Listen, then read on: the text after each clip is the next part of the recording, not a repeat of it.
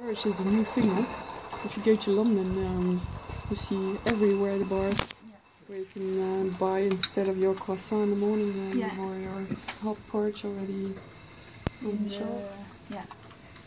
In the supermarket, I think it's quite a long time, but in out of home food, it's really trendy at the moment.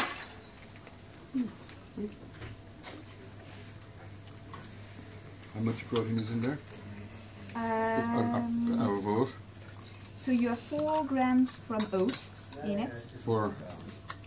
So for the claim, adding this protein on top of your porridge allows you to have the high protein claim. So I've just put here. Okay. So this is the composition of the sachet. So you have your flakes, your protein and your sugar, and then you add the reconstituted porridge with the milk.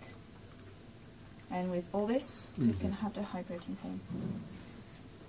Even on the prepared product? The protein product is nearly, but you have